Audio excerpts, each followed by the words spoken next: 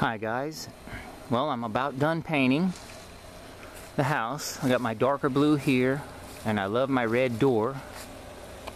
If it comes out on camera, I have to open the storm door, it would come out better.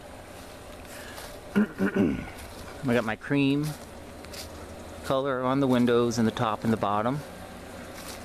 Let me walk over here to this side.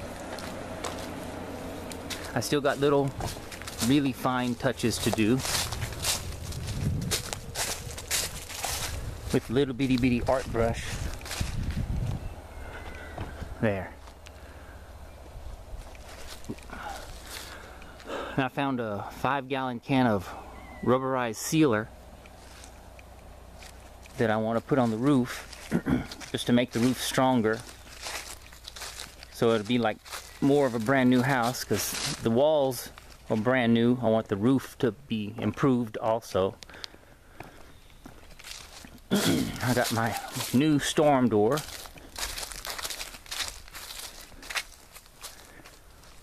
And it shuts really well. That was from Home Depot. And we're going to paint the other one in the front.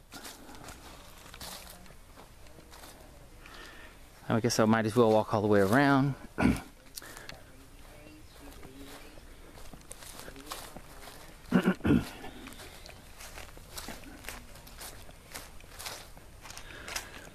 And like under here,